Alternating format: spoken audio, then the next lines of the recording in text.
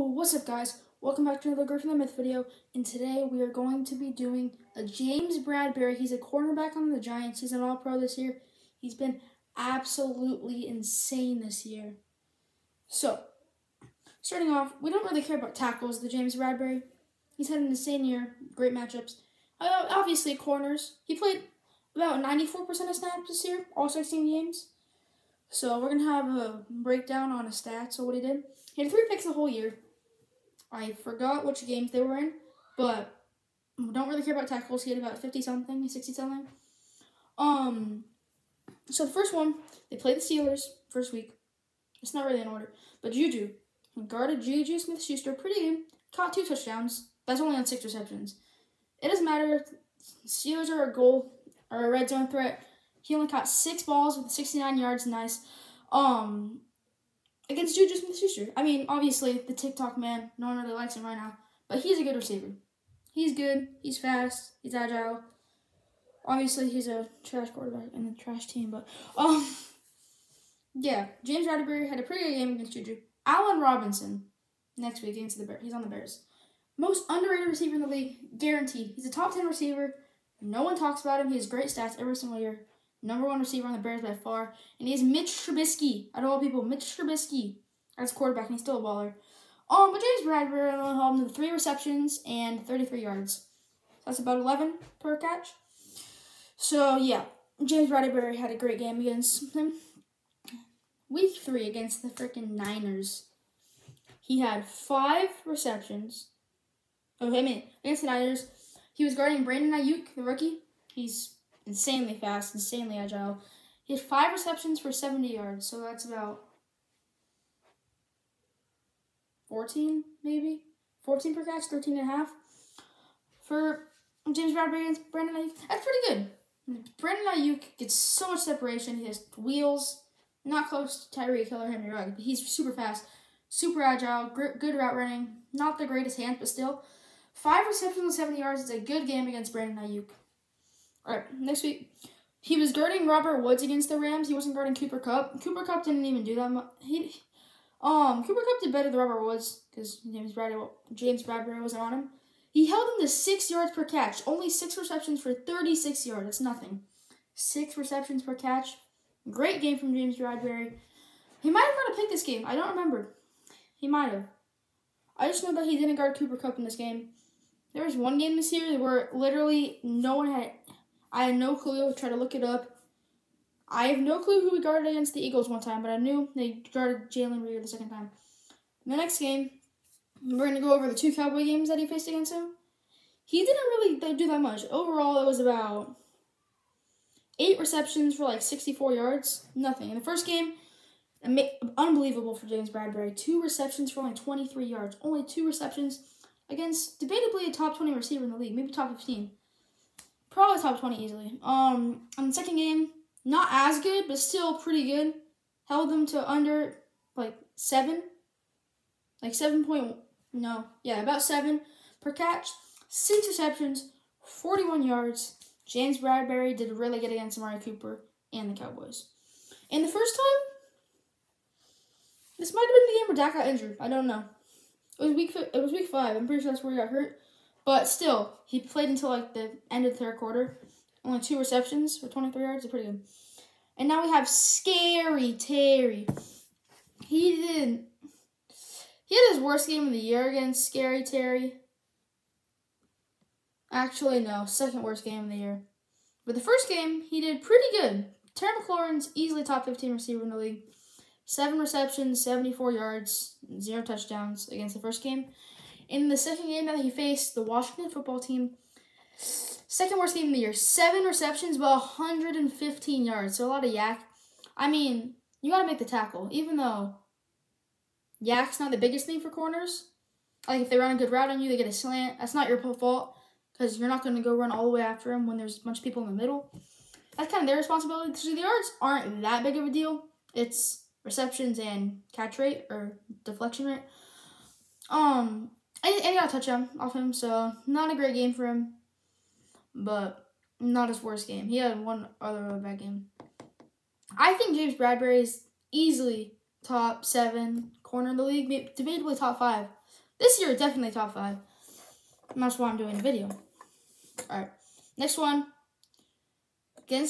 Both games against the Eagles. The first game, obviously, this is the only game I have no clue who he was guarding at all against the Eagles the first time. It doesn't really matter. Eagles couldn't get anything on the receivers, so I'm assuming he had a good game. I tried to look it up because Jalen Reagor wasn't playing. But in the second game, for sure, I knew that he guarded Jalen Reagor. Only held him to 4 receptions, 47 yards. Obviously, Jalen Reagor's not, like, a superstar. He's pretty good. He's a pretty good rookie. But he's not that good.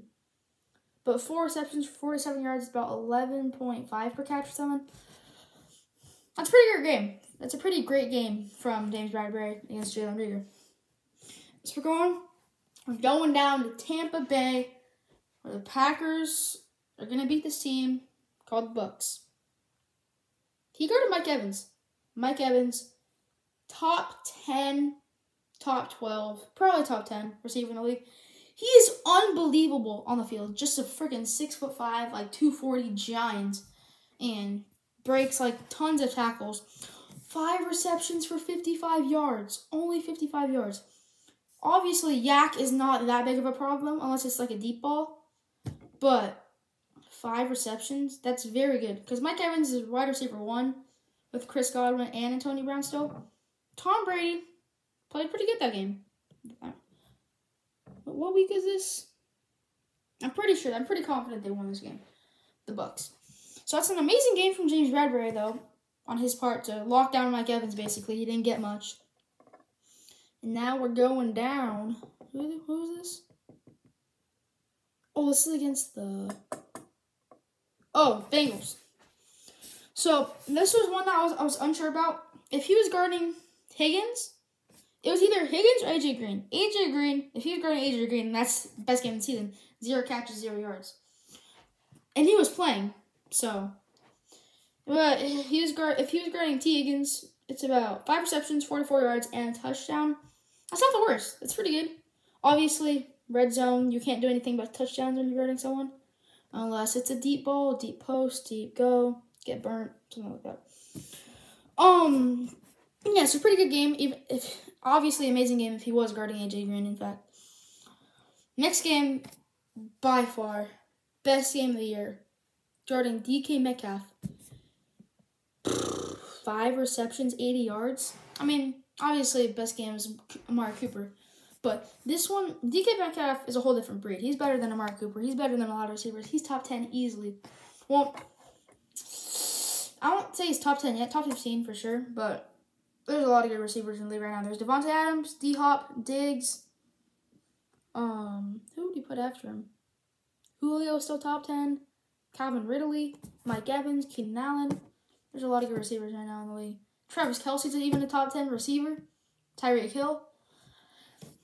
Jeez, it's hard to make a list of receivers and quarterbacks and running backs because everyone's so good. But yeah, 5 receptions, 80 yards. That's pretty good. Don't worry about yak that much because there was no deep balls in that game. 5 receptions against DK Metcalf. I know Tyler Lockett's receiver 1, but he has more targets than DK, I'm pretty sure. DK's a monster. I don't like DK personally, but he's super good. Worst game of the year against the Cardinals. I don't know how much of this game he played. I know he played 94 snaps the whole season, so obviously he was playing most of the game. D-Hop, 9 receptions, 136 yards, no touchdowns. 136 yards for 9 catches. That's a terrible game. Not a good game from James Bradberry at all. That's the worst game of the year. Jarvis Landry, 7 receptions. That's a little bit too much. 61 yards, 1 touchdown. So he's had about 3 or 4 bad games. But out of 16 games, if you have a 75% chance of having a good game, that's very good. D-Hop's obviously, him or Devontae, probably, I say D-Hop. I say Devontae Adams, I'm biased. But D-Hop is the best receiver in the league, no doubt. So, 9 receptions isn't terrible against the best receiver. I mean, it's not good.